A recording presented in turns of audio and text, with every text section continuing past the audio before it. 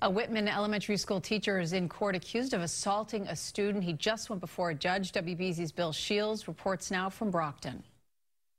That's right. 32-year-old Matthew DiMuccio has been teaching at Whitman elementary schools for about 3 years now.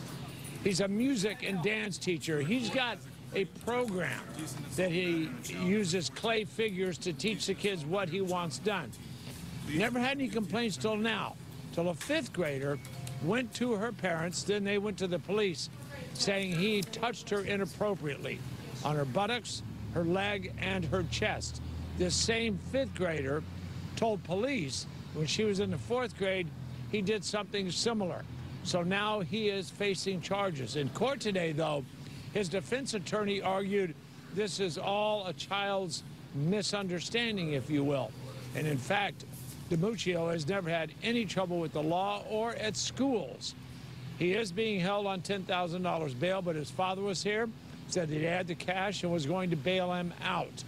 But right now, he is still in lockup and facing serious charges. Reporting from Brockton, I'm Bill Shields, WBZ News. Back to you guys.